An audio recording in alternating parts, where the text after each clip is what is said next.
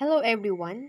Ang i-discuss po natin ngayon ay tungkol sa pollination and fertilization in flowering plants. First, i-define natin what is pollination. Pollination occurs when the pollen grain of one flower reaches the stigma of another flower. So meaning to say, nangyayari ang pollination kapag yung pollen grains na galing sa isang halaman ay napupunta sa isa pang halaman or sa stigma ng isang halaman. And meron tayong dalawang klase ng pollination. Ito ang self-pollination at yung cross-pollination. Differentiate natin sila.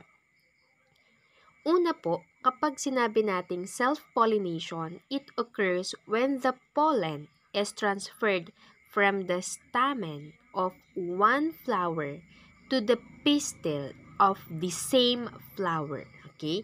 Tandaan po ninyo, self-pollination, yung pollen grains, dito, napupunta siya sa pistil ng same flower.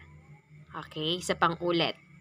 Kay self-pollination, yung pollen grains, napupunta siya sa pistil pero sa isang halaman pa rin or sa isang flower pa rin.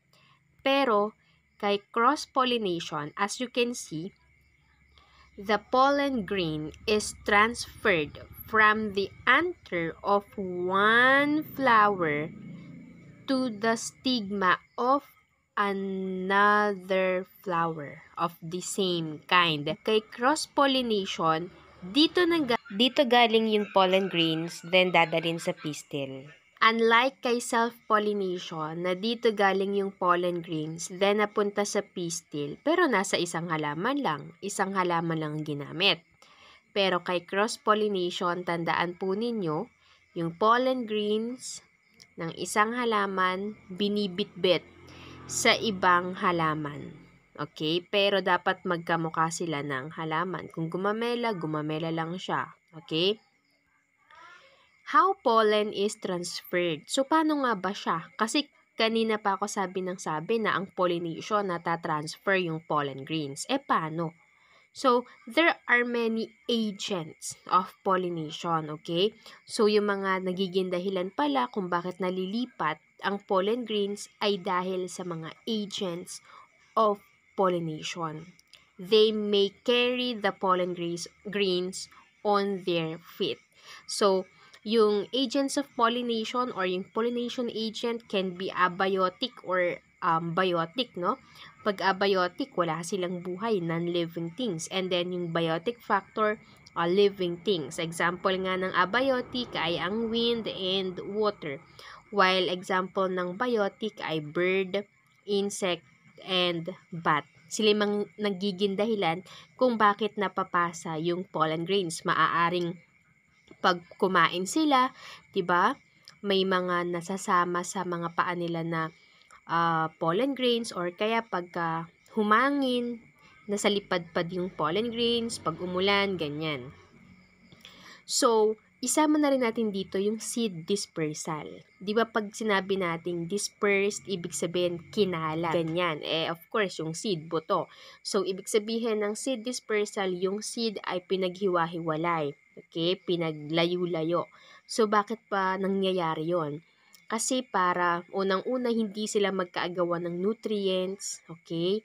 So, yung sunlight, ganyan. So, pag sinabi nating seed dispersal, it refers to the process. Proseso siya by which seeds are scattered, okay, kinalat, moved or transported away from the parent plant to a much wider area. So, for example, ito yung seed, once na siya ay mapunta sa another place or sa another area, meaning to say, yung seed ay na-dispersed. Yun yung seed dispersal.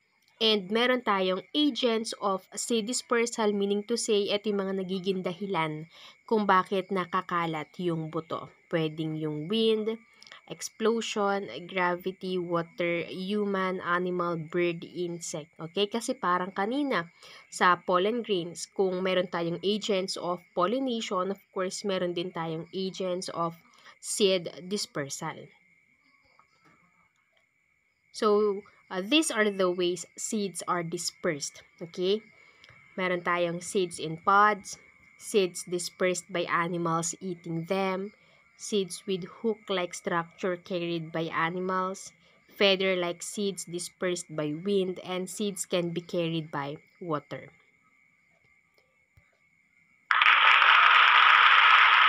So, yun lamang po. Mga anak, sana ay natutunan ninyo kung ano yung pollination and yung dalawang klase niya, which are the self-pollination and cross-pollination, and also yung seed dispersal, kung paano nagkakalat yung seed. So, mag-subscribe ka na kung hindi ka pa nakaka-subscribe ha. Thank you for watching. Bye-bye!